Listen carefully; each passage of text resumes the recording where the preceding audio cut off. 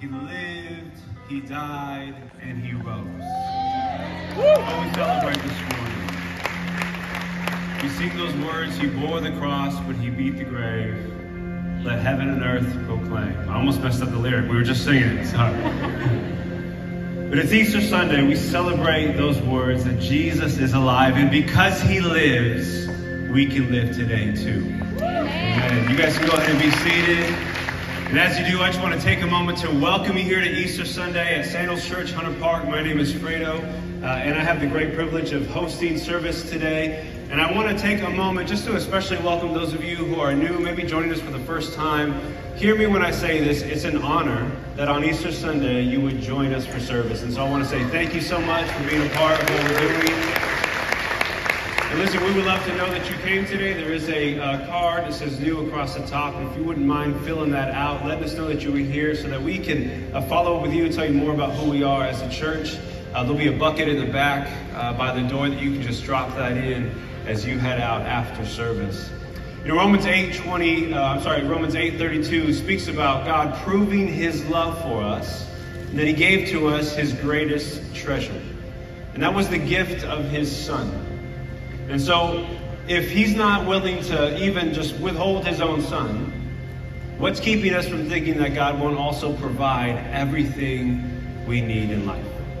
If Easter is anything, it's about a God who gives life to us. And so as we enter into this moment to give back, as we take an offering, we do this as a reminder for people who are following Jesus that we practice giving because God gives first. And we want to respond to that. And so this is an opportunity for us to give back to the work that God is doing in and through our lives and in and through the life of this church.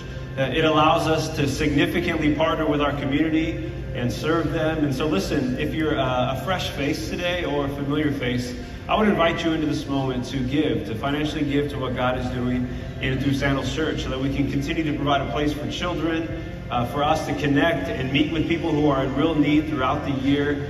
And it would be a great opportunity for us really just to bear witness to what God is doing in and through our church. And so whether you choose to give through the Blue Bucket or the app, I just want to take a moment to say thank you. And as we enter into that time, let's pray together as a church. Heavenly Father, we gather this morning on Easter Sunday, and we want to say thank you for your love, thank you for your life, and for the way that you have provided for us. God, we give because with you we have enough. And so we ask that you would take what we offer to you, whether it be big or small, God, we ask that you would multiply it and that you would use it for your good and your glory. We pray in Jesus' name, amen. Amen. Now, have you ever considered the journey of Easter? I ask that because for many of us, Easter kind of begins with the sun out, the blue, the sky is bright and colorful. We're here, there's energy.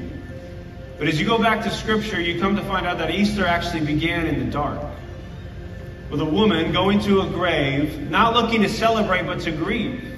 Not expecting to find somebody alive, but expecting to find a body.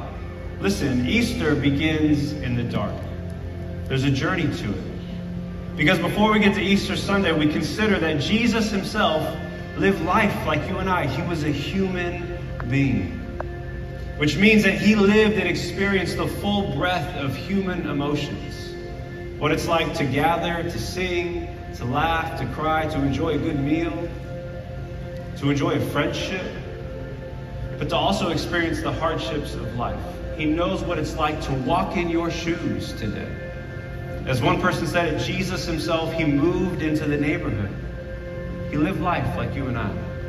And so this morning we have an opportunity as we go on this journey to once again find our story, to find our own journey and the journey of Jesus. And so let's do that together.